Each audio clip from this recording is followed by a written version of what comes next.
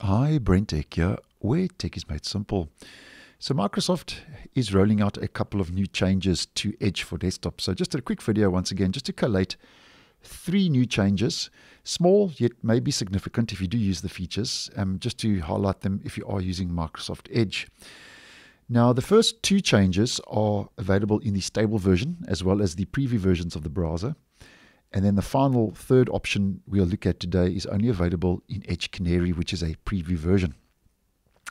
Now the first is regarding Workspaces, and Edge Workspaces, which I have posted on previously, and I'll leave that video down below, basically are a multitasking feature that enable you to share a set of browser tabs where everyone can view the same websites and latest working files for a project in one place, as an example.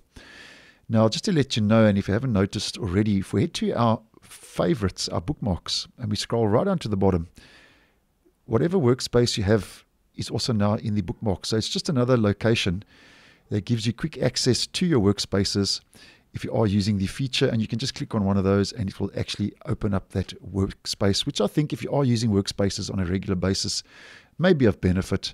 But this is available, as mentioned, in the stable version and also the preview version. So that's the first of 3. Now with that one out the way, moving on to the next. And the next one is a small update where there is a new option in the export chats when it comes to the new Bing chat, which was available previously in the main Bing chat.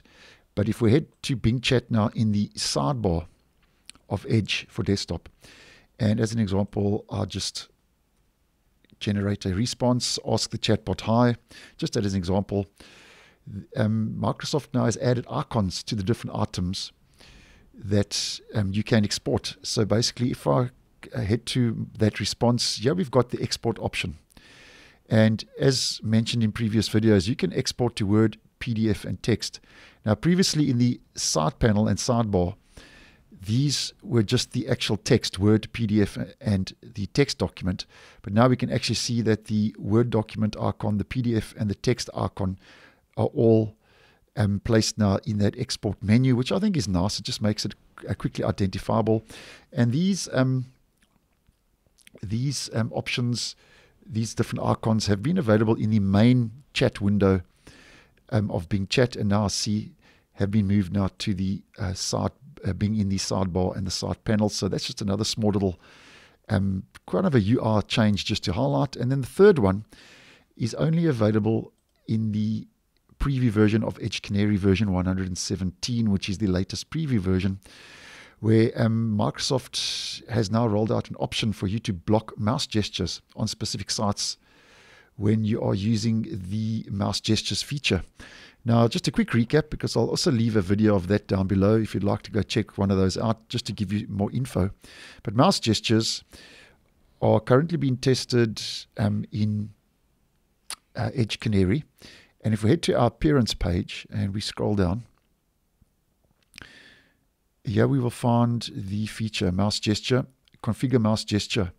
So basically you can configure a gesture to perform a certain action. So as an example, if I right click my mouse and I move to the left, the page will go back, and vice versa. If I right click and I go to the right, as you can see, it'll go forward. And here is the gesture, and here is the action, okay, or the action, and here is the gesture.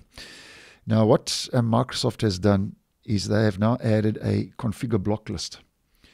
So Edge will let you block mouse gestures on specific sites, and this option is now available in Edge Canary version 117. And although mouse gestures can be enabled in the stable version, as I have posted on previously, which I'll leave a video down below to that if you'd like to go check that out, this option is not available. So being able to add a site and configure block list where you don't want a mouse gesture to be used on, if this is a feature you do use on a regular basis, I think that is a nice, handy option and a move in the right direction.